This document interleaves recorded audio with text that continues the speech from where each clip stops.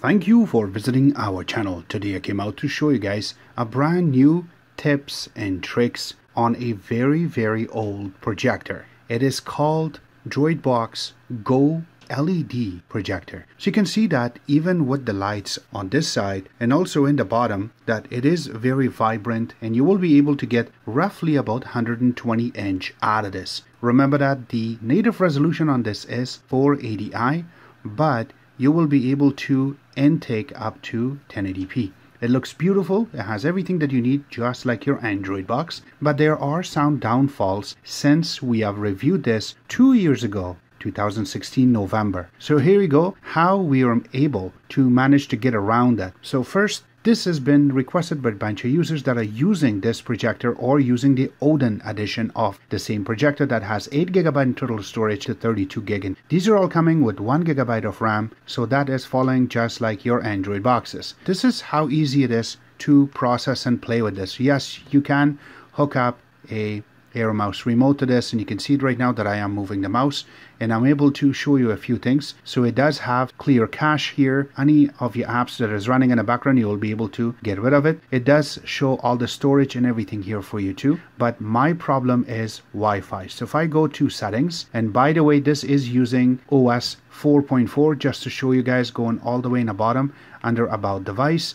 It is 4.4 and you cannot update this or upgrade this because of the chipset itself. Most of the projectors that I have played with, all of them are running the Rockchip chipsets. It's a good chipset, but again, it has its own downfall. Remember that it has Bluetooth already built in. When we went inside of the settings, I'll just go back in there. You can see that the Bluetooth on this is there, and yes, you can connect your speakers to it. It also have a headset jack on the side, which I'm showing right now. You can connect that to your Bluetooth speaker, or if you have a bigger speaker, it can connect. The sound will come really good out of it. Now, it does say Ethernet. It doesn't have an Ethernet connection, so that's one thing that don't worry about. It has an HDMI connection right here, and once you connect it, you will be able to connect your other Android box, or if you have an Xbox, or if you have any gaming console, you can connect to it and you can play video games through it. And that's what we're going to show you how that is possible, so that way you're not going to have your internet problems just like what we had. You have more access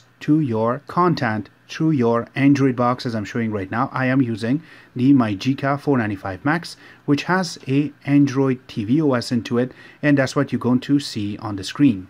And you can see that certain parts on the screen has been updating, and that's fine. Now you have the latest software on your screen. That's not the only thing. And I know that I'm projecting a little small, so this way we're going to be able to capture and show you all the screen, everything that is possible.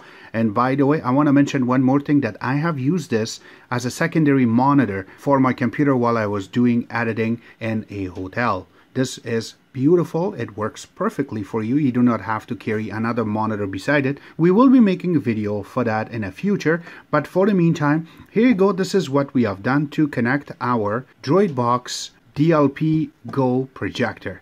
So this is, I know that this is not DLP, but I do not know why I keep calling it DLP. It is very clear, just like a DLP projector. Maybe that is why. But here you go. So this is my screen right now, and when I want to cast, I'll just have to press on it. And I know that this will play our voice, so I apologize for it. And I'm going to press down the volume so this way we can talk, and we're going to show you. So once you go to it, you will have a little icon on the top. You have to press it, and then it will tell you to connect to the 495 Max.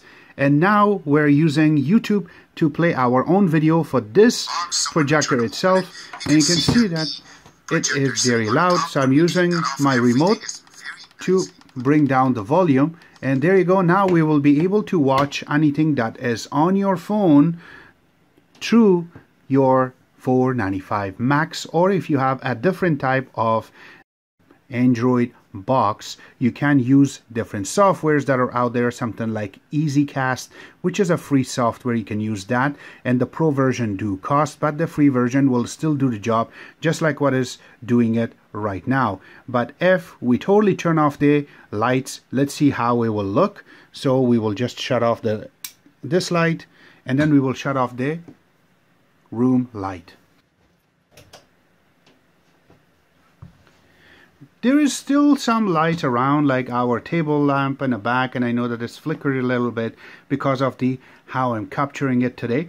But now you can see that it got a lot better, and now it's a lot cleaner for you to see it. And it's the same thing that what you're trying to do with the other projectors that are out there. But this one is really good projector. I really like this. It has been 2 years that I'm using it, and that's why I thought I should just make a little tips video on how you can still use it if you have problem with your Wi-Fi, or if you have problem with the OS itself. You can factory reset to make everything go back to old meaning itself.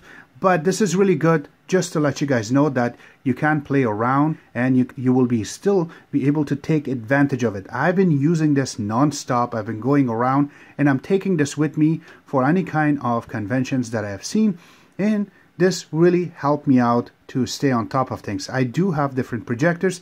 We will be bringing other videos with that, so that way we can show you how you can split screens, or also if you want to see which one is a lot better, go ahead, ask in the bottom of the video. We will be making videos, and we will be showing you side by side which one would look better and which ones are still in the market that you can buy and which one will last you longer. This one has been 2 years, and the video that you're seeing right now on the screen is the one that we made in November of 2016, and now it's April, actually May of 2019, and we're still talking about this projector and we're still using it.